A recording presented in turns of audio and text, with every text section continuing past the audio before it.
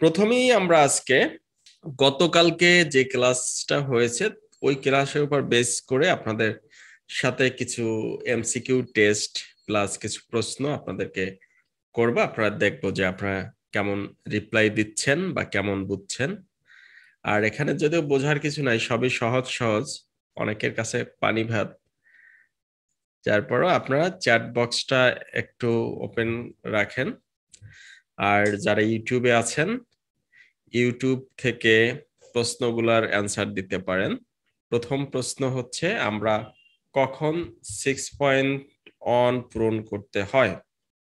Second প্রশ্ন, 6.1 থেকে কোন চালানের মাধ্যমে পণ্যের পরিমাণ হ্রাস করা হয়? 6.1 থেকে যদি আপনি প্রোডাক্টের পরিমাণ হ্রাস করতে চান, কোন চালানের মাধ্যমে হ্রাস করতে হবে? না, 6.2 যারা বলছেন তাদেরটা সঠিক হচ্ছে না। অনেকে 6.2 বলছেন। 4.3 কেন? শামীম রেজা ভাই, আচ্ছা আপনাদের সাথে তো কথা বলার অপশন নাই। এইটা হচ্ছে গিয়া এই পাবলিক ক্লাসের একটা অসুবিধা, আমি যেটা বুঝতেছি। যাই হোক, বেশিরভাগই আপনারা সঠিক অ্যান্সার দিয়েছেন। 6.4 কখন ব্যবহার করা হয়? আপনাদের কাছে প্রশ্ন, অনলাইন ভ্যাট সিস্টেম কি খুব কঠিন? ভ্যাট নিয়ে কাজ করতে হলে প্রথমেই কি বুঝতে হবে? ভ্যাট নিয়ে কাজ করতে হলে প্রথমেই কি বুঝতে হবে? এ, একটা বিজনেসের স্ট্রাকচার, নেচার, কার্যক্রম।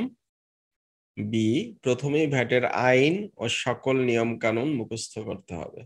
জাকির হোসেন ভাই বি দিয়েছেন, আর সকলে এ। জাকির ভাই হচ্ছেন গিয়া সবকিছু আগে মুখস্থ করবেন, কমপ্লিট করবেন, তারপরে মাঠে নামবেন, তারপরে তিনি সবকিছু সমাধান করবেন। আসলে দেখেন, ভ্যাট বিষয়টা কিছুই না। আমরা গতকালকে আপনাদের সাথে যেভাবে আলোচনা করলাম, আপনারা হয়তো বুঝতে পেরেছেন কিনা। ভ্যাট সিস্টেমটা হচ্ছে আপনার বিজনেস সিস্টেমেরই একটা ফর্মাল সিস্টেম। আমরা অনেক সময় আমাদের বিজনেস সিস্টেমটা ইনফর্মাল ওয়েতে ব্যবহার করি। একটা বিষয়, অ্যাকাউন্টিং এ যারা পড়াশোনা করছেন, ম্যানেজমেন্ট অ্যাকাউন্ট আর হচ্ছে গিয়ে ফাইন্যান্সিয়াল অ্যাকাউন্ট, এই দুইটার মধ্যে পার্থক্য আছে না? ম্যানেজমেন্ট অ্যাকাউন্ট, ফাইন্যান্সিয়াল অ্যাকাউন্ট, কেউ বলতে পারবেন যে পার্থক্যটা কি? মেইন পার্থক্যটা কি দুইটার মধ্যে? পার্থক্য কি? আমরা যখন ম্যানেজমেন্ট অ্যাকাউন্টস প্রিপেয়ার করি, তখন হচ্ছে as per organisation or as per company, company যেভাবে চাচ্ছে, কোম্পানির ডিসিশন মেকিং এর জন্য কোম্পানি যেভাবে বেটার মনে করে, সে তার রিপোর্টিংটা সেইভাবে করবে। বাট ফাইন্যান্সিয়াল স্টেটমেন্ট যেটাকে বলি আমরা, সেটা যদি কেউ প্রিপেয়ার করতে যায়, তখন কি হবে? তখন তাকে যে অ্যাকাউন্টিং স্ট্যান্ডার্ড যেগুলো আছে, আমরা যেটাকে আইএস, আইএফআরএস বা এই যে সিস্টেমগুলা, এইগুলা ফলো করে তারপরে আপনার ফাইন্যান্সিয়াল স্টেটমেন্ট প্রিপেয়ার করতে হবে, তাই না? অর্থাৎ ফাইন্যান্সিয়াল স্টেটমেন্ট প্রিপেয়ার করতে গেলে আপনি আপনার নিজের কোনো থিওরি অ্যাপ্লাই করতে পারবেন না, আপনাকে স্ট্যান্ডার্ড মেনটেন করতে হবে। তো এই হচ্ছে আলটিমেট পার্থক্য। কারণটা কি? কারণটা হচ্ছে ইউজার লেভেল। ফাইন্যান্সিয়াল স্টেটমেন্টের ইউজার হচ্ছে বিভিন্ন পক্ষ, আর ম্যানেজমেন্ট রিপোর্টের ইউজার হচ্ছে ম্যানেজমেন্ট, অর্থাৎ ইন্টারনাল ব্যাপারে। তাহলে ইন্টারনাল ডিসিশনের জন্য আমি আমার মতো করে কাস্টমাইজ করতে পারি, বাট আমার একটা স্টেটমেন্ট যখন ব্যাংক কনসিডার করবে, যখন আমাকে লোন দিবে, তার মানে আমি যেমন খুশি তেমন করে প্রফিট বেশি দেখাই দিলে তো হবে না, তাই না? অবশ্যই আমাকে স্ট্যান্ডার্ড মেনটেন করতে হবে। আমার ফাইন্যান্সিয়াল স্টেটমেন্টের ইউজার হচ্ছে ব্যাংক, ভ্যাট, ট্যাক্স, তারপরে হচ্ছে আরজেএসসি, এরপর হচ্ছে আমার ক্রেডিটর যারা আছে, লোন প্রোভাইডার যারা আছে, শেয়ার হোল্ডার যারা আছে, এক একজন এক এক পার্সপেক্টিভে কিন্তু ফাইন্যান্সিয়াল স্টেটমেন্টটা ব্যবহার করে। কাজেই এমন একটা ফাইন্যান্সিয়াল স্টেটমেন্ট বানাইতে হবে যে সকলে তার নিজ নিজ পয়েন্ট অফ ভিউ থেকে আমার বিজনেসের যে আপনার পারফরমেন্স বলি বা পজিশন বলি এটা যাতে সে খুব ভালোভাবে বুঝতে পারে। তো ওইভাবে করার জন্য এখন যদি যে যার মতো করে তাইলে তো আর প্রত্যেকটা ইউজারের কাছে সেটা গ্রহণযোগ্য নাও হতে পারে, তাই না? তো এজন্য স্ট্যান্ডার্ড অ্যাকাউন্টিং স্ট্যান্ডার্ড যেটা দেয়া আছে সেইটা ফলো করে তারপরে আমাদের ফাইন্যান্সিয়াল স্টেটমেন্ট প্রিপেয়ার করতে হয়।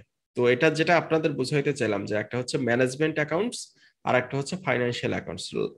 একইভাবে বিজনেস ডকুমেন্টেশন আমি আমার নিজের জন্য ব্যবহার করতে পারি, আবার ভ্যাটের জন্য আমাকে বিজনেস ডকুমেন্টেশন ব্যবহার করতে হবে, তাই না?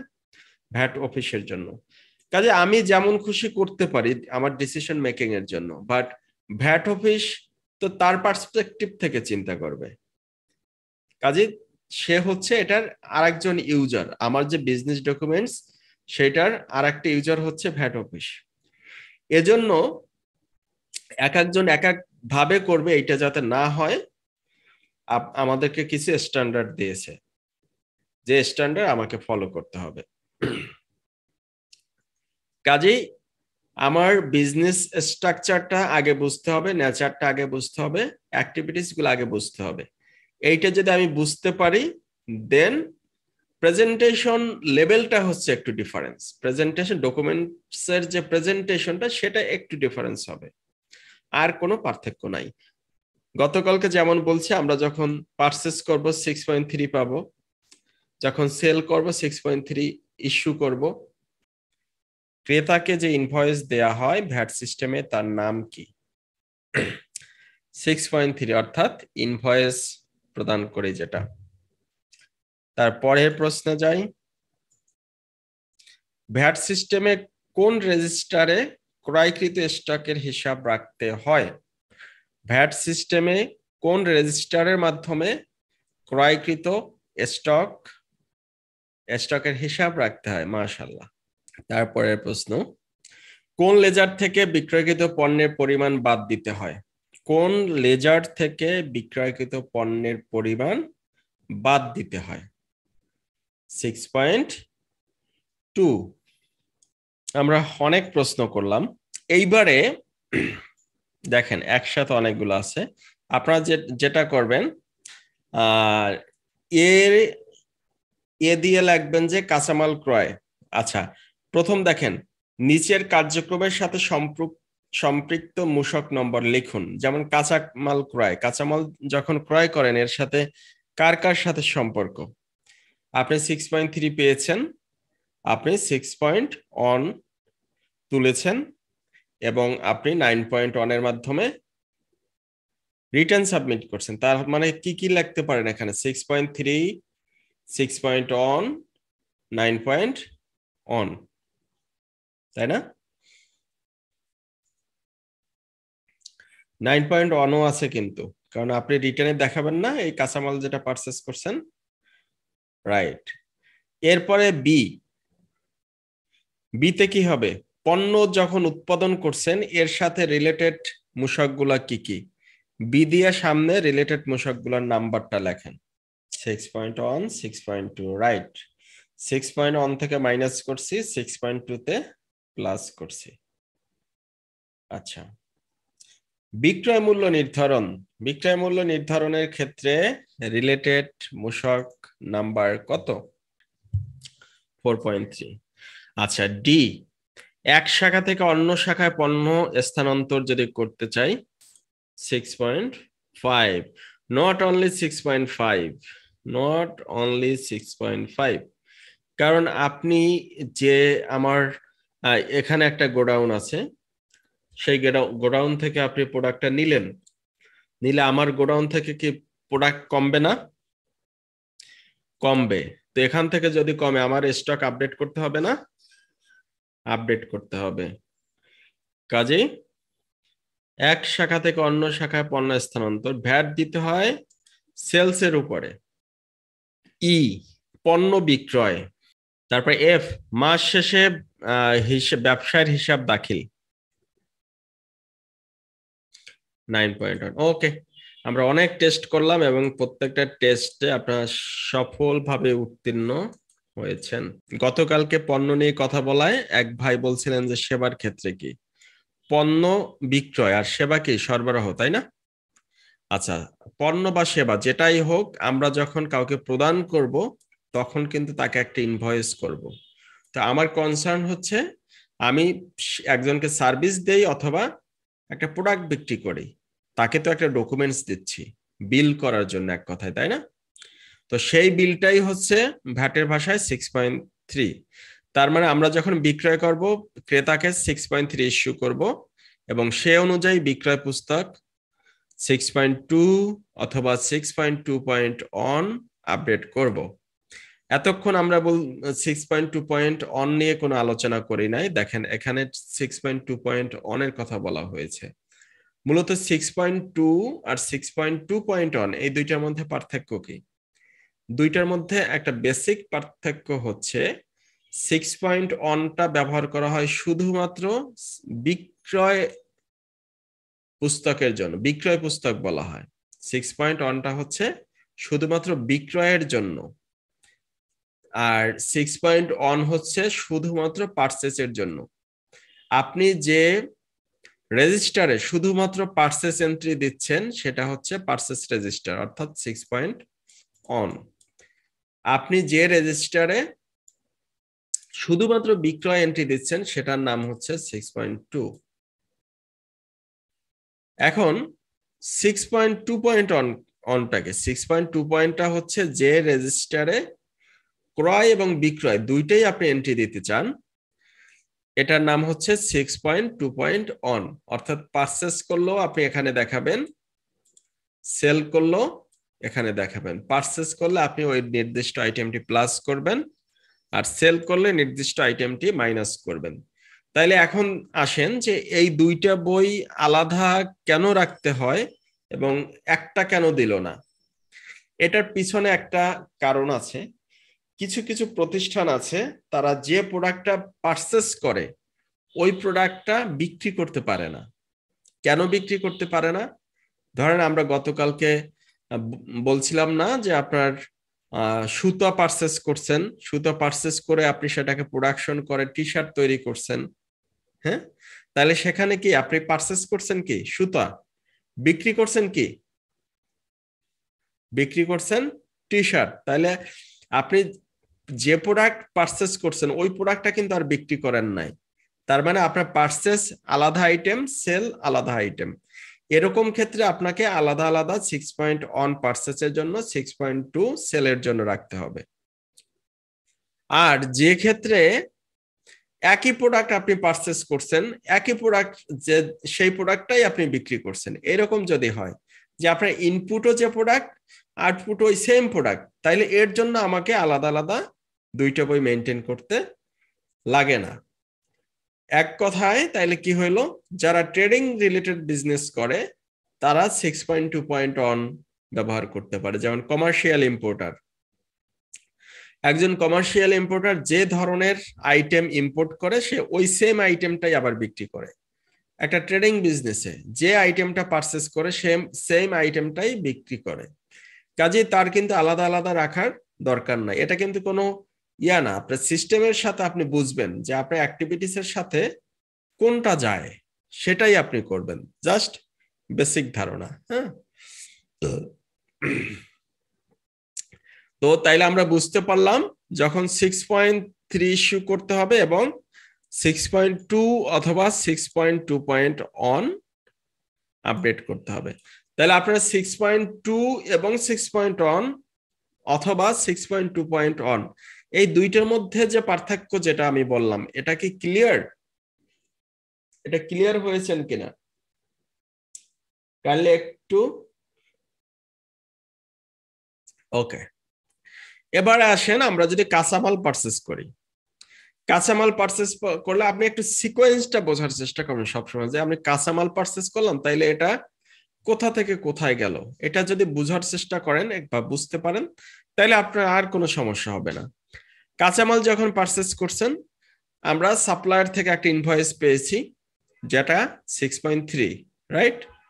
তো সে অনুযায়ী আমি আমার পারচেস ক্রয় পুস্তক যেটা 6.1 সেটাই কিন্তু আমি এন্ট্রি দেব।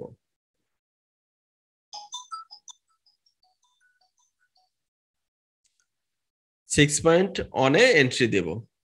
এখন কাঁচামাল কারখানায় প্রেরণ করছে, অর্থাৎ আমার যদি গোডাউন আর হচ্ছে ফ্যাক্টরি আলাদা হতে পারে, কোনো কোনো ক্ষেত্রে একই জায়গা হতে পারে। তো যে ক্ষেত্রে আলাদা সেক্ষেত্রে তো আমার ওই গোডাউন থেকে আবার কাঁচামাল ইয়াতে ফ্যাক্টরিতে পাঠাইতে হবে, তাই না? তো যদি পাঠাই, তো সেখানে আমি প্রথম কি ইস্যু করলাম? 6.5 ইস্যু করলাম, অর্থাৎ রোড চালান হিসেবে 6.5 ইস্যু করলাম। সাথে সাথে আমার 6.1 পার্সেস যখন করছে এই পর্যায়ে, আগের যে পর্যায়টা আছে এখানে যে পার্সেস করছে 6.1 এন্ট্রি দিছিলাম না, 6.1 প্লাস করে রাখছিলাম। এখন যখন কারখানায় প্রেরণ করলাম, তাহলে কি 6.1 থেকে মাইনাস করে দিতে হবে, তা না হলে তো কাঁচামাল ওখান থেকে কমবে না, তাই না? জাস্ট একটু লজিক্যালি চিন্তা করার চেষ্টা করেন, তাইলে দেখবেন যে কোনো ব্যাপারই না। তাহলে আমরা কি করব?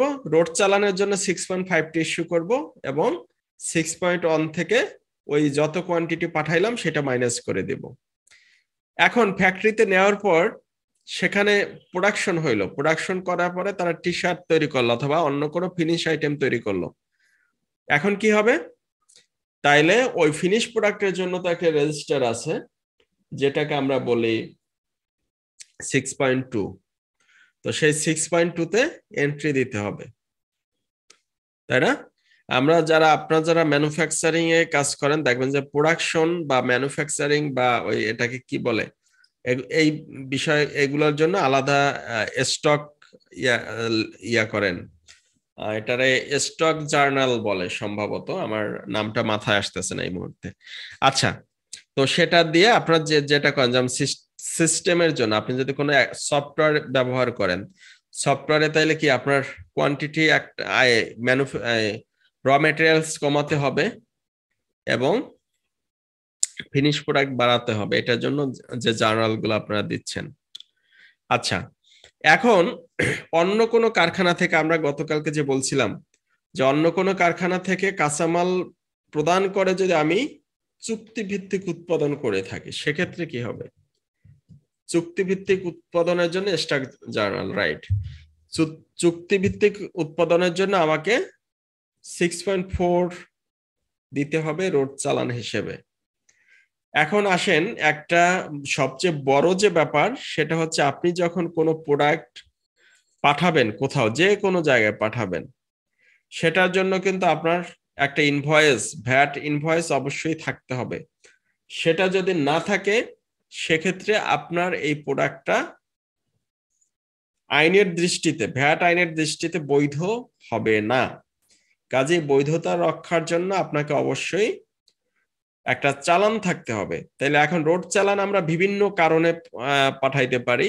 এক হচ্ছে আমি যখন একজনের কাছে বিক্রি করব, বিক্রি করলে তো তাকে ইনভয়েস দিলাম, তাহলে ইনভয়েসের ভিত্তিতে কিন্তু আমার আবার একটা ভ্যাটও দিতে হবে সরকারকে, তাই না? কিন্তু আমি যেটা বিক্রি করলাম না, আমার এক ব্রাঞ্চ থেকে অন্য ব্রাঞ্চে নিলাম অথবা কারখানা থেকে ফ্যাক্টরিতে নিলাম, সেখানে তো আসলে বিক্রি করি নাই। তাহলে এখন আমি কি দিব? আমাকে তো অবশ্যই ভ্যাট চালান ইস্যু করতে হবে, আদারওয়াইজ আমার প্রোডাক্টটা বৈধ থাকবে না। এজন্য আমরা তখন 6.5 দেই। 6.5টা হচ্ছে ডেজিগনেটেড হয়েছে কিসের জন্য?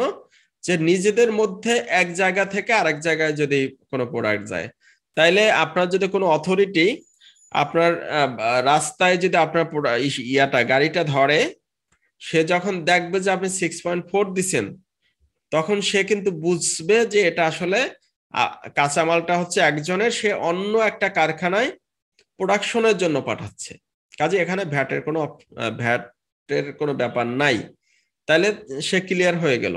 আবার আপনি যখন 6.5 দিবেন, তখন সে অথরিটি বুঝবে যে এটা নিজেদের মধ্যে, অর্থাৎ এক ব্রাঞ্চ থেকে অন্য ব্রাঞ্চে যাচ্ছে, কাজেই তার সে বিষয়টা ক্লিয়ার হয়ে যাবে। আর যদি 6.3 ইস্যু করেন, তার মানে এটা আপনি বিক্রি করছেন কারো কাছে। এই হচ্ছে তিনটা অপশন, আশা করি বুঝতে পারছেন। ক্লিয়ার কিনা? 6.3, 6.4, 6.5 এই তিনটা ইনভয়েস ক্লিয়ার কিনা, তিনটা চালান? তাহলে একটু আমাকে বলেন 6.3 কেন, 6.4 কেন, 6.5 কেন?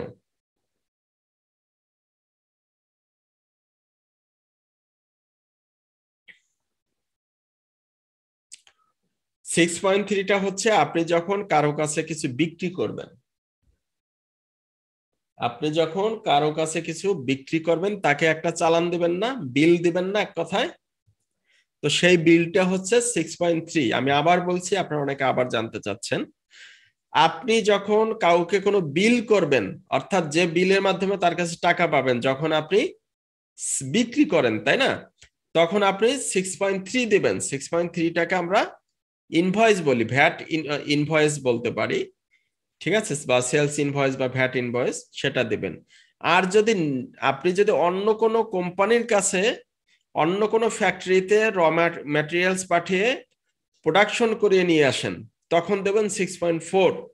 কন্ট্রাকচুয়াল প্রোডাকশন যদি হয়, কন্ট্রাকচুয়াল কন্ট্রাক্ট ম্যানুফ্যাকচারিং যেটাকে বলি আমরা, হ্যাঁ, কন্ট্রাক্ট ম্যানুফ্যাকচারিং। আর ইন্টারনাল ট্রান্সফারের জন্য 6.5, অর্থাৎ নিজেদের মধ্যেই যে ট্রান্সফার, সেটা।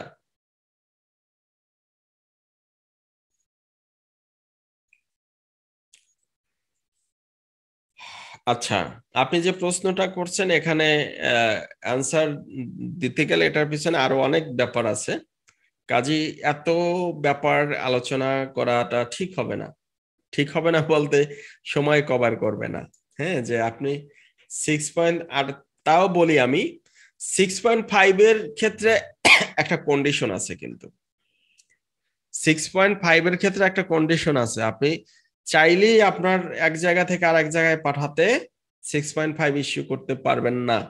6.5 ইস্যু করতে হলে আপনার ভ্যাট সিস্টেম সেন্টার নিবন্ধনের মাধ্যমে রেজিস্টার্ড হইতে হবে, অর্থাৎ আপনার বিন যেটা, সেটা মানে কি বলে এটাকে, সেন্ট্রাল রেজিস্টার্ড হইতে হবে, কেন্দ্রীয় নিবন্ধন যেটাকে বলি। ঠিক আছে, অর্থাৎ আপনি আগেই জানান দিছেন যে আমার একাধিক ব্রাঞ্চ আছে, একাধিক গোডাউন আছে, তখন হচ্ছে আপনি 6.5 ইস্যু করতে পারবেন। কিন্তু আপনি যদি এই ডিক্লারেশন না দেন ভ্যাট নিবন্ধনের সময়, সেক্ষেত্রে ধরা হবে আপনার শুধুমাত্র একটা অফিস অথবা সেলস সেন্টার যেটা আপনি ব্যবহার করেন। এখন যদি আপনার আরেকটা অফিস থাকে, আপনি তো 6.5 ইস্যু করতে পারবেন না, কারণ আপনার সেন্টার রেজিস্ট্রেশন নেওয়া নাই। অর্থাৎ আপনি আগে যখন ভ্যাট রেজিস্ট্রেশন নিছেন তখন আপনি ডিক্লেয়ার করেন নাই যে আপনার আলাদা আলাদা এরকম আছে। তাইলে আলাদা আলাদা যেহেতু আছে, আপনি ডিক্লেয়ার করেন নাই, আপনার যদি এখন নিতে হয়, তাইলে আপনার অপশন আছে কি, আপনি 6.5 দিতে পারছেন না, আপনি 6.4 এখানে ইয়া করতেছে না, তাইলে আপনার 6.3 ছাড়া কিন্তু আর কোনো অপশন নাই। তখন 6.3 দিতে হবে, অর্থাৎ আপনার নিজের কাছে নিজের বিক্রি করতে হবে। ঠিক আছে, 6.3 দিতে হবে, এবং সেখানে যে ভ্যাট আসবে সেই ভ্যাটের টাকা সরকারকে পরিশোধ করতে হবে। বুঝছেন কিনা, ক্লিয়ার কিনা? যে প্রশ্নটা করছেন সে বলেন ক্লিয়ার কিনা। ওকে, তাহলে দেখেন আমরা এই অল্প সময়ের মধ্যে মোটামুটি সবগুলা, অনেকগুলা ফর্ম নিয়ে আলোচনা করছে, অনেকগুলা ফর্ম কিন্তু বুঝতে পারছে। 6.1 বুঝতে পারছে কিনা, 6.1 বুঝতে পারছে কিনা বলেন। 6.1 বুঝতে পারছেন, 6.2 বুঝতে পারছেন কিনা, 6.2 বুঝতে পারছেন, 6.3 ওকে, 6.4, 6.2.1, 6.2.1। আচ্ছা, তারপরে হচ্ছে 6.5, এরপরে আমরা বুঝছি 4.3, 4.3 বুঝছি না, তারপর আমরা 9.1। তাহলে আপনারা একটু ক্লিয়ার করেন, সবাই একটু লেখেন যে কোন কোন ফর্মগুলো আমরা বুঝতে পারছি। 4.3, 6.1, 6.2, 6.2.1, 6.3, 6.4, 6.5 9.1 ঠিক আছে। তাইলে মূসক 4.3 এর মাধ্যমে ভ্যাট অফিসকে অবহিত করতে হবে। যদি অবহিত না করেন সেক্ষেত্রে রেয়াত পাওয়া যাবে না। তাহলে রেয়াত পাওয়ার অনেকগুলো শর্তের মধ্যে একটা শর্ত হচ্ছে আপনাকে পণ্যের ক্ষেত্রে মূসক 4.3 এর মাধ্যমে আপনাকে সহগ ঘোষণা করতে হবে। সহগ অথবা কস্টিং যেটা আছে সেটা ঘোষণা করতে হবে। এখন এক শাখা থেকে অন্য শাখায় প্রেরণের জন্য মূসক 6.5 এটা তো আমরা বলছি। এখন মূসক 6.5 যখন এক শাখা থেকে আরেক শাখায় পাঠাবেন, দুই শাখায় তো স্টক রেজিস্টার আছে তাই না? সেই স্টক রেজিস্টার দুই শাখায় মেনটেন করতে হবে। ক্রয় ফেরত অনেক সময় এখন অনেকগুলাই তো আলোচনা করলাম, এর মধ্যে আবার মাঝখানে দেখেন 6.7 6.8 এই দুইটা আলোচনা করা হয় নাই। তাহলে 6.7 6.8 এটাকে বলা হয় ডেবিট নোট অথবা ক্রেডিট নোট। ডেবিট নোট অথবা ক্রেডিট নোটের সাথে আমরা যারা অ্যাকাউন্টিং এর স্টুডেন্ট আগে থেকেই মোটামুটি পরিচিত, কিন্তু ভ্যাট সিস্টেমে ডেবিট নোট এবং ক্রেডিট নোট আছে। ডেবিট নোট কখন ব্যবহার করা হয়? যখন আপনি ক্রয় ফেরত প্রদান করবেন, অর্থাৎ আপনি একজনের কাছ থেকে কিছু প্রোডাক্ট কিনছেন, সেই প্রোডাক্টটা যদি আপনি ফেরত দিতে চান তখন হচ্ছে সেই প্রোডাক্ট আপনি একজনের কাছে বিক্রি করছেন, উনি যদি আপনাকে সেই প্রোডাক্টটা আবার ফেরত দেয় তাইলে কি হইলো? সেটা বিক্রয় ফেরত। আর আপনি যদি ফেরত দেন তাইলে হলো ক্রয় ফেরত, তাই না? আপনি ক্রয় করছেন সেটা যদি আপনি ফেরত দেন তাইলে সেটা কি হলো? ক্রয় ফেরত। আপনি বিক্রয় করছেন সেটা যদি আপনার কাছে আসে তাইলে কি হলো? বিক্রয় ফেরত। এখন ডেবিট নোট আর ক্রেডিট নোট আরো কিছু কারণে ব্যবহার করা হয়। এর মধ্যে গুরুত্বপূর্ণ কারণ হচ্ছে আমরা যখন ভ্যাট সিস্টেমে বিভিন্ন রকম ডকুমেন্টস মেনটেন করছি, অনেক সময় আমরা অনেক ধরনের ভুল করতে পারি বা অনেক ঘটনা ঘটতে পারে, যে ঘটনার জন্য প্রতি মাসে তো আমরা একটা ভ্যাটের হিসাব ভ্যাট অফিসে দাখিল করি তাই না? সেটার নাম কি? 9.1। এই যে 9.1 এর মাধ্যমে আমি নির্ধারণ করি যে আমার কত টাকা সরকারকে এই মাসে ভ্যাট দিতে হবে। তাহলে এটা প্রতি মাসে নির্ধারণ করি। এখন আমি তো হিসাব যখন করি তখন ভুল হইতে পারে না? গত মাসের যে ভ্যাট রিটার্নটা ইস্যু করছি বা দাখিল করছি সেখানে কি আমার ভুল হইতে পারে না?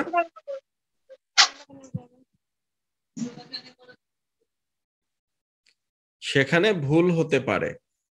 তো সেই ভুলটা শুধরানোর জন্য কি করা উচিত? ভুল কিরকম হইতে পারে? ধরেন গত মাসে আমার 500 টাকা ভ্যাট দেওয়ার কথা, আমি ভুলে 400 টাকা ভ্যাট দিছি, তাহলে কি গত মাসে 100 টাকা কম দিছি না ভ্যাট? এখন একজন অনেস্ট বিজনেসম্যানের দায়িত্ব কি? গত মাসে যে কম দিছেন আপনি সেটা এই মাসে আবার সমন্বয় করে বাড়িয়ে দিবেন। তো আপনি যদি বাড়াইতে চান এইভাবে কোনো ভুলের কারণে, সেটা যদি ঠিক করতে চান আপনাকে ডেবিট নোট ইস্যু করতে হবে। অর্থাৎ আপনার ভ্যাটের কোনো ভুল বা ক্রয় ফেরত যে কোনো কারণেই হোক, সেখানে যদি আপনার ভ্যাটের অ্যামাউন্টটা যদি ভ্যাট লায়াবিলিটি যেটা সেটা যদি বাড়াইতে চান আপনাকে কি ইস্যু করতে হবে? Debit note. আপনি যদি ভ্যাটের লায়াবিলিটি যেটা সেটা কমাইতে চান সেক্ষেত্রে ক্রেডিট নোট। কমাইতে চান মানে কি? সিস্টেমের জন্য এখন কমানো লাগবে। কেন কমানো লাগবে? গত মাসে হয়তো ভুল করছেন, গত মাসে হয়তো আপনি বিক্রি করছেন তখন তো আপনি ওই যে দিচ্ছেন, ভ্যাটের টাকা জমা দিয়ে দিয়েছেন, এখন সেখান থেকে 2 পিস প্রোডাক্ট ফেরত আসলো। তার মানে কি 2 পিস প্রোডাক্ট ফেরত আসলো, আপনার কাস্টমারকে কি টাকা ফেরত দেওয়া লাগছে না? টাকা ফেরত দিতে হয়েছে। তাহলে এখন টাকা তো ফেরত দিয়ে দিলেন, কিন্তু ওই প্রোডাক্টের জন্য ভ্যাটের টাকা তো সরকারকে দিয়ে দিচ্ছেন। এখন কি করবেন আপনি? ভ্যাটের টাকা কি পকেট থেকে গেছে না? তো সেটা একটা আপনাকে সমন্বয় করার সুযোগ দিয়েছে। তাইলে কি আপনার ভ্যাটের লায়াবিলিটি আপনি এখন কমাই দিতে হবে, তাই না? তো কমানোর জন্য আপনি কি ইস্যু করবেন? Credit note. বাড়ানোর জন্য ডেবিট, কমানোর জন্য ক্রেডিট। আপনার কোনো কারণে যদি ভ্যাট লায়াবিলিটি বাড়াইতে চান ডেবিট, কোনো কারণে যদি ভ্যাট লায়াবিলিটি কমাইতে চান ক্রেডিট। কথা বুঝছেন কিনা? নাকি অনেকের মাথার উপর দিয়ে গেছে?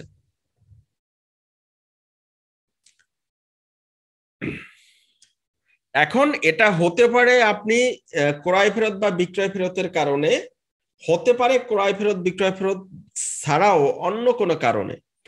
তবে debit note credit note issue করতে হলে এই ডেবিট নোট বা ক্রেডিট নোটের সাথে আরেকটা ফর্মের সম্পর্ক থাকতে হবে। সেই ফর্মের সম্পর্ক ছাড়া আপনি ডেবিট নোট বা ক্রেডিট নোট ইস্যু করতে পারবেন না। সেটা কি বলতে পারেন? আপনি যদি 6.7 অথবা 6.8 ইস্যু করতে চান, এইটার সাথে যে কানেক্টেড ঘটনা সেটা অবশ্যই আপনার 6.3 সাথে কানেক্টেড থাকতে হবে। তার মানে আপনি বিভিন্ন কারণে কিন্তু ভুল হইতে পারে, বিভিন্ন কারণে ভুল হইতে পারে। সেই ভুলের জন্য আপনি হয়তো ডেবিট নোট ইস্যু মানে হ্রাসকারী সমন্বয় দেওয়া লাগতে পারে, আবার সেই ভুলের জন্য আপনার বৃদ্ধিকারী সমন্বয় করা লাগতে পারে। কিন্তু সকল ক্ষেত্রেই যে আপনি ডেবিট নোট ইস্যু করবেন সেটা না, কিন্তু আপনি যেটাই করেন না কেন সেটার সম্পর্ক যদি 6.3 হয় সেক্ষেত্রে আপনি ডেবিট নোট ইস্যু করতে পারেন। এখন কয়েকটা উদাহরণ যদি বলি যে 6.3 কারণ ডেবিট নোট কখন, ক্রেডিট নোট কখন। ফেরত আসলে তো একটা বুঝলাম, ফেরত আসলে তো সবাই বুঝি যে ডেবিট নোট ক্রেডিট নোট হইতে পারে। ক্রয় ফেরতের জন্য ডেবিট নোট, বিক্রয় ফেরতের জন্য ক্রেডিট নোট, ওকে, এটা ফাইন। এছাড়াও হইতে পারে আমি ধরেন বিক্রি করছি, 6.3 ইস্যু করছি। এই 6.3-তে প্রোডাক্টের মূল্য হওয়ার কথা ছিল 50 টাকা, কিন্তু ভুলে আমার যে ইয়া ছিল, মানে অ্যাকাউন্টসে যে ছিল, মানে ভ্যাট অফিসার যে ছিল, সে ভুলে 100 টাকা রেট ধরে আপনার ইস্যু করে দিছে। 50 টাকা রেট হওয়ার কথা ছিল, সেখানে সে ভুলে কি করছে, 100 টাকা ইস্যু করছে। এটা কিন্তু ফেরতও আসে নাই, কিছুও না। কিন্তু আপনি কি করছেন, ভুলে যখন 100 টাকা দিলেন, 50 টাকার উপরে ভ্যাট আসতো কয় টাকা? 7.5 টাকা। 100 টাকার উপরে কয় টাকা? 15 টাকা, তাই না? এখন কি হলো, 100 টাকা করার কারণে আপনার 7.5 টাকা বেশি দিয়ে দিলেন না? এই ভুলটা আপনার চোখে ধরা পড়ছে। এই ভুলটা কিসের সাথে রিলেটেড? 6.3 সাথে রিলেটেড, তাই না? কাজে 6.3 সাথে যেহেতু রিলেটেড, এই ভুলটাকে সমাধান করার জন্য আমাকে ডেবিট নোট অথবা ক্রেডিট নোট ইস্যু করতে হবে। তাহলে আমি এখানে কি টাকা কমাবো, ভ্যাটের লাইবিলিটি কমাইতে হবে নাকি বাড়াইতে হবে? আমি টাকা বেশি দিয়ে দিছিলাম, অতএব লাইবিলিটি এখন কমাইতে হবে। যদি কমাইতে চাই আমাকে ক্রেডিট নোট ইস্যু করতে হবে। আবার এর উল্টাও হইতে পারে, প্রোডাক্টের দাম ছিল 100 টাকা, আপনি ভুলে 50 টাকা ধরে হিসাব করে দিয়ে দিচ্ছেন, তাইলে কি ভ্যাট কম দিচ্ছেন না সরকারের গত মাসে? গত মাসে বা যে কোনো সময়ই হোক। তাহলে এটা আমি তো চাইলে আবার পিছনে গিয়ে আমার 6.3 মানে চেঞ্জ করতে পারবো না, তাই না? তো এখন আমি কি করব, আমার এই ভ্যাটের টাকাটা বাড়াই দিতে হবে। বাড়ানোর জন্য আমরা ডেবিট নোট ইস্যু করব। ক্লিয়ার তো? তাহলে 6.7 6.8 ক্লিয়ার কিনা ভাই? এম এ আজিজ বলছেন কিভাবে লিখবেন, ফর্মগুলো একটু খেয়াল করবেন খুব ভালোভাবে। খেয়াল করলে আপনি বুঝতে পারবেন যে কিভাবে লিখবেন। আমরা এই 2 দিনের সেশনে তো আসলে ওইভাবে প্র্যাকটিস করে দেখাইতে পারবো না, আন্তরিকভাবে দুঃখিত। আর প্র্যাকটিসের জন্য, আপনাদের ডিটেলস প্র্যাকটিসের জন্য, মনের মতো প্র্যাকটিসের জন্য, বিভিন্ন অ্যাঙ্গেলে প্র্যাকটিসের জন্য আমাদের জন্য, আপনাদের জন্য সুন্দর একটা কোর্সের ব্যবস্থা আমরা করে দিয়েছি। সেটা হচ্ছে 4 মাস ব্যাপী আমাদের যে কোর্সটা হবে, সেখানে আমরা প্রত্যেকটা ভেরিয়েশন দিয়ে প্র্যাকটিক্যাল এক্সাম্পল বানিয়ে প্র্যাকটিস করে তারপর টেস্ট করব। অনেক ধরনের ভেরিয়েশন আছে, অনেক ধরনের ভেরিয়েশন। যেমন আমরা 6.3 কথা যদি বলি, আমরা 15% অ্যাপ্লাই করতে পারি, 5%, 7.5%, 10%, হ্যাঁ, বিভিন্ন রকমের রেট আছে না? তারপর কিছু ক্ষেত্রে আছে এক্সেমটেড। তো কোন ক্ষেত্রে কোনটা, কিছু কিছু আছে এক্সপোর্টের জন্য, কিছু আছে আপনার কমার্শিয়াল ইম্পোর্ট, মানে বিভিন্ন রকমের কিন্তু এখানে ফ্যাক্ট আছে। বাট আপনাদেরকে আমরা যেটা শেখাচ্ছি যে 6.3টা আপনি ইস্যু করবেন। এই 6.3 লেখার মধ্যে কিন্তু আবার অনেকগুলো ভেরিয়েশন আছে। যখন আপনি ইন ডিটেইলসে যাবেন তখন হচ্ছে গিয়ে প্রত্যেকটা ভেরিয়েশন দিয়ে যখন আপনি প্র্যাকটিস করবেন আপনি সেটা চমৎকার ভাবে তখন করতে পারবেন। কাজেই ওইভাবেই আমরা একটা প্র্যাকটিস সেশনের ব্যবস্থা করছি 4 মাস ব্যাপী যেটা, তো সেটা নিয়ে গতকালকে আমরা কথা বলেছি। আজকে যদি সুযোগ থাকে আজকে আবারও কথা বলবো, আপনারা প্রশ্ন করছেন, তো আগে আমরা ইয়াটা শেষ করি, পরে এটা নিয়ে কথা বলবো। হ্যাঁ, আচ্ছা, সাপ্লায়ার 6.6টা কি? আপনার উৎসে কর্তন একটা শব্দ আছে, ভ্যাট ডিডাকশন এট সোর্স, উৎসে কর্তন নাম শুনছেন কিনা? উৎসে কর্তনটা কি? উৎসে কর্তন ভিডিএস, হ্যাঁ যারা ভিডিএস বলছেন ঠিক আছে। উৎসে কর্তন হচ্ছে, আমি ধরেন আমার কাস্টমার একটা হচ্ছে লিমিটেড কোম্পানি, তো সেই লিমিটেড কোম্পানির কাছে কিছু প্রোডাক্ট সাপ্লাই করলাম। তো প্রোডাক্ট যখন সাপ্লাই করলাম, সে করলো কি, আমি তো প্রোডাক্ট যখন সাপ্লাই করলাম ভ্যাটের টাকাও কিন্তু আমি জমা দিয়ে দিচ্ছি, 6.3 তাকে ইস্যু করছি, তারপরে আমি তাকে প্রোডাক্টটা পাঠাইলাম। এরপর আমরা রিটার্নও দেখাই দিছি যে আমি 6.3 মাধ্যমে প্রোডাক্ট বিক্রি করছি, সেখানে আমার 1500 টাকা ভ্যাট আসছে, তো সেই ভ্যাটের টাকাটা আমি জমা দিয়ে দিছি, রিটার্নও দেখাই দিছি। পরবর্তীতে 1 মাস পরে সে যখন আমাকে বিল দিল, বিল থেকে দেখা গেল সে 100 টাকা ভিডিএস বা ভ্যাট ডিডাক্টেড অ্যাট সোর্স অথবা উৎসে কর্তন হিসেবে কেটে 90 টাকা আমাকে দিল, 900 টাকা আমাকে দিল, 100 টাকা কেটে 900 টাকা দিল, বা অ্যামাউন্ট যাই হোক ইগনোর করেন, জাস্ট ইয়াটা বললাম। তো এখন এই যে ভিডিএসটা কাটলো, আমি তো এটার জন্য আগে টাকা দিয়ে দিছিলাম, এই জন্য বলছে আপনার এখানে আপনাকে একটা সার্টিফিকেট দিতে হবে। সার্টিফিকেট দিতে হবে। সার্টিফিকেটটা কেন দিবে? আপনার কাছ থেকে যে ভিডিএস বাবদ টাকা কাটছে, তো সেই ভিডিএস এর জন্য আপনাকে একটা সার্টিফিকেট দিবে, যে সার্টিফিকেটটা আপনি 9.1 এর মাধ্যমে আবার ওই টাকাটা সমন্বয় করে নিতে পারবেন। তাহলে উনি যে সার্টিফিকেটটা আপনাকে দিবে, সেই সার্টিফিকেটটা হচ্ছে 6.6। উনি যে সার্টিফিকেট দিবে আপনাকে ভিডিএস কাটার জন্য, এটার নাম কি? 6.6। ওই 6.6 অনুযায়ী আপনি মূসক 9.1 অর্থাৎ ভ্যাট রিটার্নে আপনি হ্রাসকারী সমন্বয় অথবা আপনার ভ্যাটের লায়াবিলিটি যেটা আছে সেটা মাইনাস করতে পারবেন। আমরা একটা বলছি ক্রেডিট নোটের মাধ্যমে মাইনাস করা, আর একটা হচ্ছে 6.6 এর মাধ্যমে আপনি ভ্যাটের লায়াবিলিটি মাইনাস করতে পারবেন। কেন? যে ক্ষেত্রে আপনার কাছ থেকে আপনার ক্রেতা ভ্যাটের টাকা উৎসে কেটে রাখছে এবং সে সেইটা কাটার জন্য আপনাকে একটা ডকুমেন্টস বা সার্টিফিকেট দিছে, ওই সার্টিফিকেট দিয়ে আপনি এটা সমন্বয় করতে পারবেন। তাইলে 6.6টা বুঝছেন কিনা? 6.6টা বুঝছেন কিনা? আচ্ছা, ফাইনালি মাস শেষে আমাকে একটা, আচ্ছা আর একটা ফর্ম আছে, একজন উল্লেখ করছিলেন যে 6.10 আর একটা ফর্ম আছে। 6.10টা কখন দিতে হয়? 6.10টা হচ্ছে যখন আপনি 2 লাখ টাকার কোনো চালান পাবেন অথবা চালান প্রদান করবেন, অর্থাৎ 2 লাখ টাকার উপরে যদি আপনি কোনো ইনভয়েস পান অথবা 2 লাখ টাকার উপরে যদি আপনি কোনো ইনভয়েস প্রদান করেন, তখন সেইটার ইনফরমেশন 6.10 এর মাধ্যমে সরকারকে অথবা ভ্যাট অফিসকে জানাইতে হয়। তাহলে আমি যদি কোনো পারচেস করি, যে পারচেসের ইনভয়েস ভ্যালু 2 লাখ টাকা প্লাস, তার জন্য আমাকে 6.10 ইস্যু করতে হবে। আমি যদি কোনো সেল করি, যে সেলস ইনভয়েসের টোটাল ভ্যালু 2 লাখ টাকার উপরে, এটার জন্য আমাকে 6.10 ইস্যু করতে হবে। আর 6.9 যেটা, এটা হচ্ছে ভ্যাটের জন্য নয়। 6.9 হচ্ছে টার্নওভার ট্যাক্সের জন্য, ওটা ভ্যাটের জন্য না।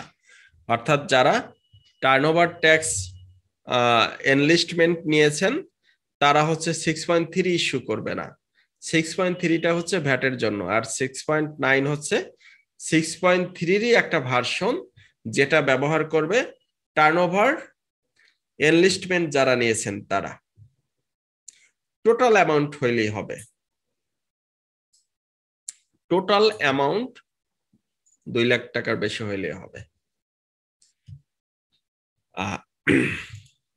তো আমরা আশা করছি এই বিষয়টা অনেকেই ক্লিয়ার। তো আমরা নেক্সট স্লাইডে যাই এখন। আগে আমরা একটু ক্লিয়ার করি সবগুলো মূসক ফর্ম, মানে প্রয়োজনীয় যে মূসক ফর্মগুলো সেগুলো আমরা কমপ্লিট করতে পারছি কিনা। প্রয়োজনীয় মূসক ফর্মের মধ্যে 4.3, তারপর 6.1 থেকে 6.10 পর্যন্ত, আর এদিকে 9.1। দেখেন এই প্রত্যেকটা ফর্ম নিয়ে আমরা কথা বলছি। তো অ্যাটলিস্ট এখানে যারা জয়েন করছেন এখন এতটুকু বুঝেন যে আপনি 6.1 থেকে 6.10 পর্যন্ত যে বিষয়গুলা 4.3 এবং 9.1 কখন কোনটা কেন। তো এইবার আসেন দক্ষতা অর্জনে আপনি কিভাবে প্র্যাকটিস করবেন। আমরা কিন্তু সবাই নতুন, তাই না? নতুনদের টার্গেট করছি যেহেতু। দক্ষতা অর্জনের জন্য যত ধরনের বিকল্প আছে, অর্থাৎ প্রথমে আপনি একটা সিনারিও বের করবেন যে কত ধরনের অল্টারনেটিভ অ্যাক্টিভিটিস থাকতে পারে, এটার একটা লিস্ট করেন। তো প্রতিটি বিকল্পের জন্য বাস্তব ভিত্তিক এক্সাম্পল তৈরি করতে পারেন। ঠিক আছে, যে এটা এরকম একটা সিচুয়েশন হইতে পারে, এরকম একটা সিচুয়েশন হইতে পারে, এরকম একটা সিচুয়েশন হইতে পারে। এই সিচুয়েশনের ভিত্তিতে আপনি এবার প্র্যাকটিস করেন যে এই সিচুয়েশনের জন্য আপনার 6.3 দেখেন কি কি কারণে 6.3 পূরণ পদ্ধতি আলাদা হইতে পারে, কি কি কারণে সহগ ঘোষণায় কস্টিং পদ্ধতি আলাদা হইতে পারে, কি কি কারণে রিটার্ন ফর্ম আলাদা, রিটার্ন ফর্মের যে ফিল আপ পদ্ধতি সেটা আলাদা হইতে পারে। আমরা জানি অনেক সময় আমি স্ট্যান্ডার্ড প্র্যাকটিস করি, তো স্ট্যান্ডার্ড প্র্যাকটিস যখন করি আমার ওইখানে 9.1-এ অনেকগুলো ফর্ম আছে, অনেকগুলো নোটস আছে, তাই না? তো আপনি যখন 15% অ্যাপ্লাই করেন, 15% ভ্যাট প্র্যাকটিস করেন, আপনার পার্সেস গুলা একরকমের দেখাইতে হবে।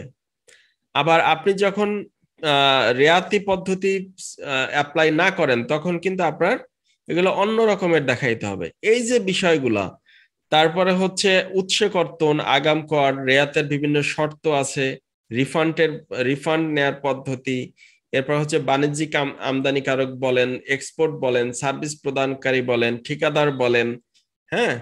তো তারপরে আপনার প্রকিউরমেন্ট প্রোভাইডার বলেন। তো বিভিন্ন পার্সপেক্টিভ থেকে যখন আপনি আলাদা আলাদা ভাবে তাদের যতগুলো অল্টারনেটিভ হইতে পারে প্রত্যেকটা অল্টারনেটিভের জন্য আলাদা আলাদা এক্সাম্পল তৈরি করে যখন প্র্যাকটিস করবেন, সেখানে যে সমস্যাগুলা ফেস করবেন সেই সমস্যাগুলা সমাধান করার চেষ্টা করবেন, তাইলে কিন্তু আপনার ভ্যাটে আর কোনো ঝামেলা নাই। ভ্যাটের যত কিছু সবকিছুই কিন্তু আমাদের এই ফর্ম কয়টা নিয়েই, এই ফর্ম কয়টার মধ্যেই আপনি 6.3 ফিল আপ করবেন। আপনি 6.1 থেকে 6.10-ই আপনার লাগবে, 9.1 এর মাধ্যমেই আপনি রিটার্ন দিবেন, 4.3-এর মাধ্যমেই আপনি সহগ ঘোষণা করবেন বা কস্টিং দেখাবেন। কিন্তু বিভিন্ন ভেরিয়েশনের জন্য আপনার পূরণ পদ্ধতি আলাদা হইতে পারে। কাজে এইটা জাস্ট বুঝতে পারলেই আপনার আর কোনো সমস্যা থাকবে না ইনশাল্লাহ। যেমন আপনি দেখেন আমরা এতক্ষণ যে আলোচনা করলাম যে বিক্রয় সংগঠিত হলে কি ক্রেতাকে মূসক 6.3 ইস্যু করতে হবে। ক্রেতা ব্যবসায়ী হলে, ক্রেতা যদি ব্যবসায়ী হয় তাহলে তিনি কিন্তু আবার 6.3 অনুযায়ী তার ক্রয় রেজিস্টার মেনটেন করবেন, আমরা জানি ইতিমধ্যে। বিক্রেতা তার বিক্রয় রেজিস্টার 6.2 হতে পণ্যের পরিমাণ বাদ দেবেন। আবার বিক্রেতা যদি ট্রেডিং করে থাকে, অর্থাৎ বিক্রেতার যে পণ্যটা বিক্রি করছেন একই পণ্য যদি তিনি পারচেস করে থাকেন তাহলে কিন্তু তিনি 6.2 না, তিনি ব্যবহার করবেন 6.2.1। তারপর মাস শেষে 9.1 এর মাধ্যমে রিটার্ন দাখিল করতে হবে। যে সকল কারণে মূসক নিয়ম পরিপালনের পদ্ধতি ভিন্ন হতে পারে। একাধিক মূসক হারের জন্য হিসাব পদ্ধতি ভিন্ন হতে পারে। সম্পূরক শুল্ক আরোপের জন্য হিসাব পদ্ধতি হিসাবে ভিন্নতা আসতে পারে। ক্রেতা উৎসে কর্তন করলে, বিক্রেতা রেয়াতি পদ্ধতি ব্যবহার করলে, আবার নন স্ট্যান্ডার্ড পদ্ধতি ব্যবহার করলে, আবার কোনো কোনো ক্ষেত্রে আনরেজিস্টার্ড ব্যবসায়ী থেকে উপকরণ পারচেজ করলে, তো এই সকল ক্ষেত্রে বিভিন্ন রকমের আলাদা আলাদা আমাদেরকে কনসিডারেশন আছে। তো সেগুলো আমাদেরকে কনসিডার করে তারপরে হচ্ছে গিয়ে ভ্যাটের নিয়মটা অ্যাপ্লাই করতে হবে। আর আমাদের 4 মাসের যে প্রোগ্রাম, সেটা হচ্ছে এই ভেরিয়েশন গুলা বিভিন্ন পয়েন্ট অফ ভিউ থেকে দেখানো, শেখানো, বুঝানো, এটাই হচ্ছে আমাদের মূল লক্ষ্য। তাহলে সেটা যদি আপনারা বুঝতে পারেন তাইলে কিন্তু আর কোনো সমস্যা হবে না। একইভাবে সেখানে ভ্যাট, ট্যাক্স এবং অ্যাকাউন্টিংটাও সেখানে খুব ভালোভাবে আমরা শেখানোর চেষ্টা করব। অ্যাকাউন্টিংটা হবে হচ্ছে এক্সিকিউটিভ লেভেলের জন্য, ভ্যাট, ট্যাক্স ইনশাল্লাহ আমরা স্টার্টআপ থেকে অ্যাডভান্স লেভেল পর্যন্ত কভার করার চেষ্টা করব এবং করব। যাই হোক,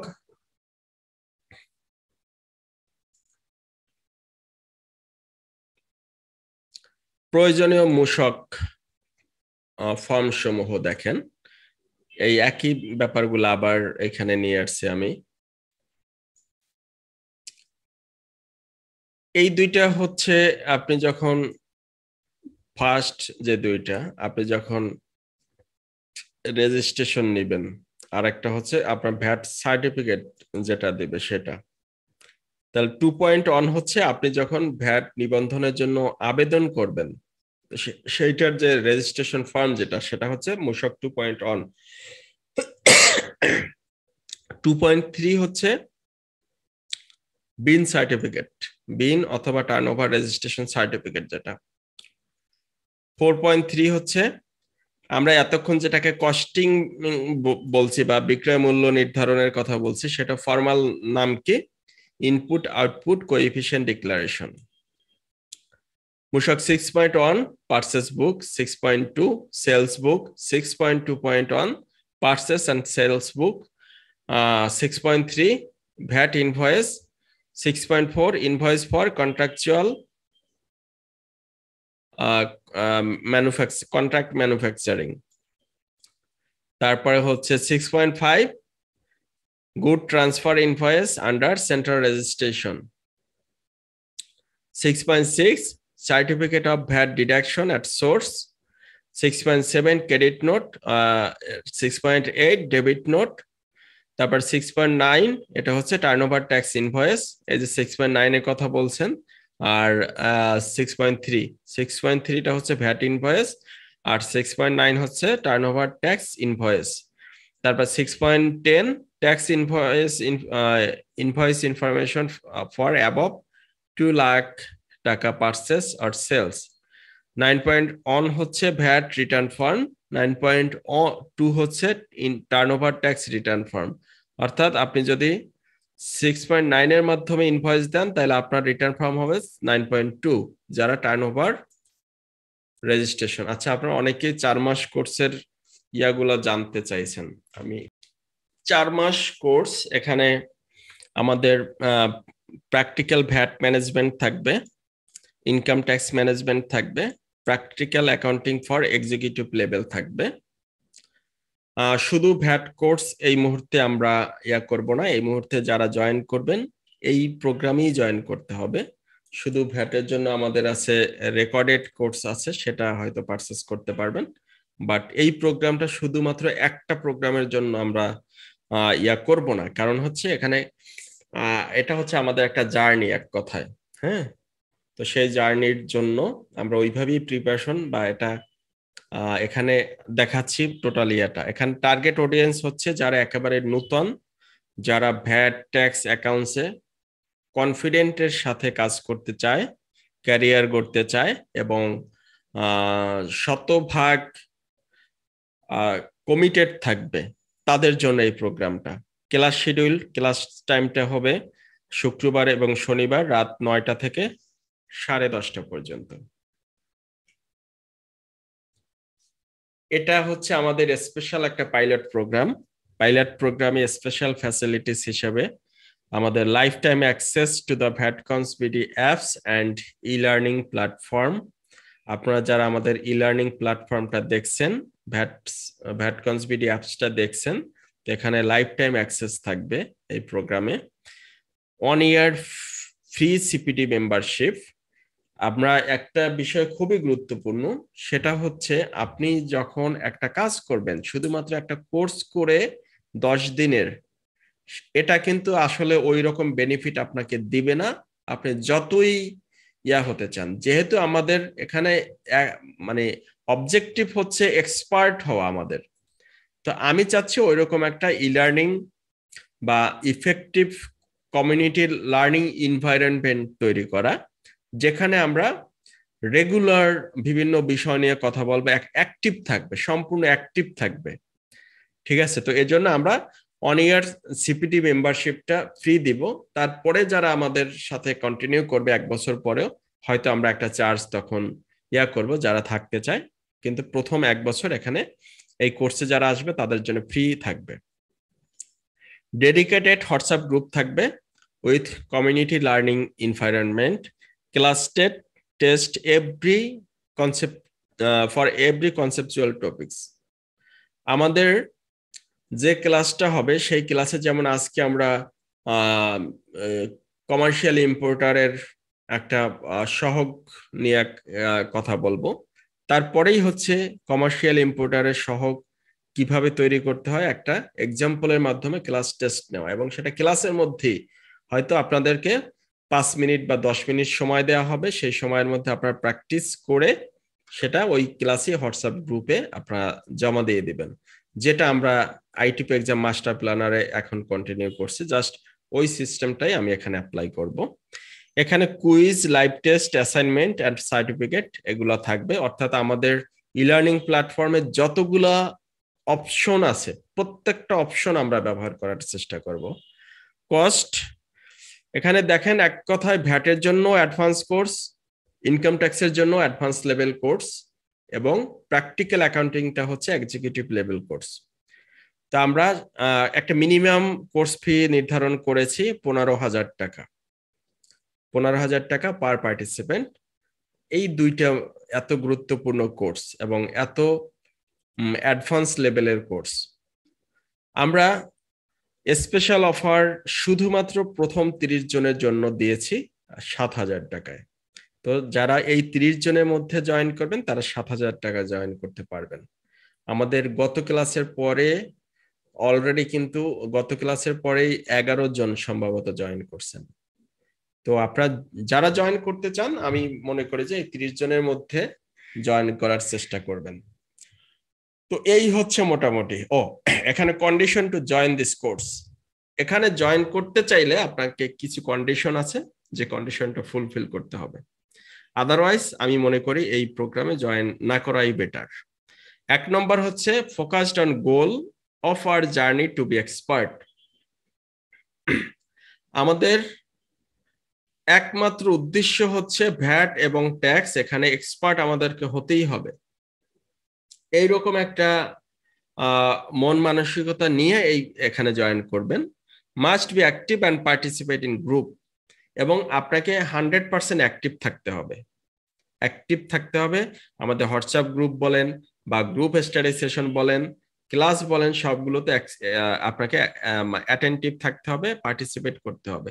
হেল্পিং মাইন্ডসেট টু আদার্স, গ্রুপের মধ্যে কেউ যে যে যে কোনো সমস্যা নিয়ে কথা বলবে, সেই সমস্যাটার বিষয়ে যদি আপনার নলেজ থাকে আপনি রিপ্লাই দিবেন, আর যদি থাকে মানে ওটার সাথে যদি আরো কিছু অপশন যুক্ত করতে চান সেটা যুক্ত করবেন।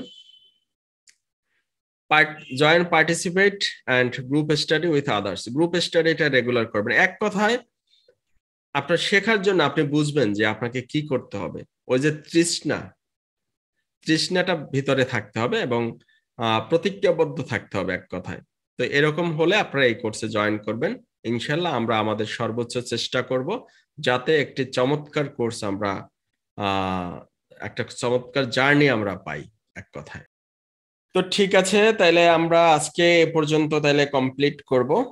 আপনারা যারা আমাদের 4 মাসের প্রোগ্রামে জয়েন করতে চান, জয়েন করার তাইলে তারা আগে ভাগেই জয়েন করে নিন।